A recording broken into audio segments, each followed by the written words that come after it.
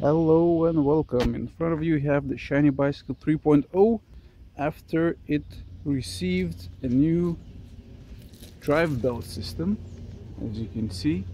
Though probably you might be guessing how the hell this old frame is able to accommodate Gates carbon drive, which is a recent development.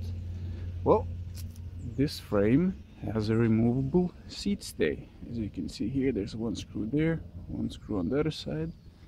And also this bit, which also tensions the seat post, is also removable.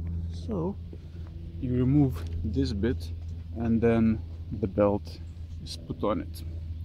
Other than that, this is a proper rat bike because it is put together from roughly 5-6 bikes.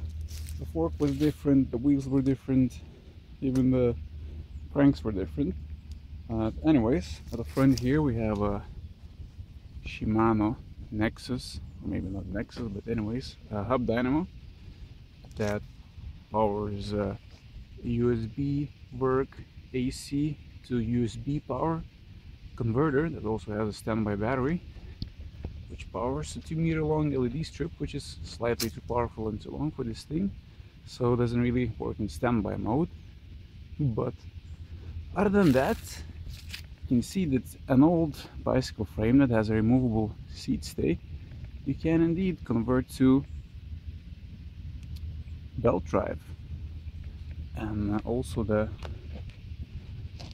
didn't require any additional adjustments for the alignment of the chainring and the back sprockets.